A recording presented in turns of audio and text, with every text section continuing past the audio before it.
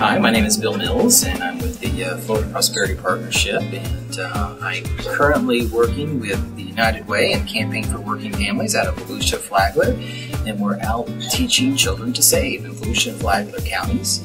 There are over 2,500 kids that we're doing classes for in the next week with 4th and 5th graders.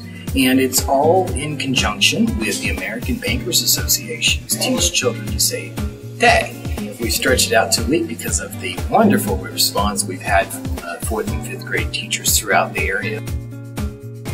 It's important to teach our kids about savings. Unfortunately, a lot of adults don't know the basics of savings, and we really need to start with our elementary school age children and get the basics in there so that as they move on to grow up to be adults, they can not have the unfortunate circumstances that some of their parents and other adults have had in their lifetimes.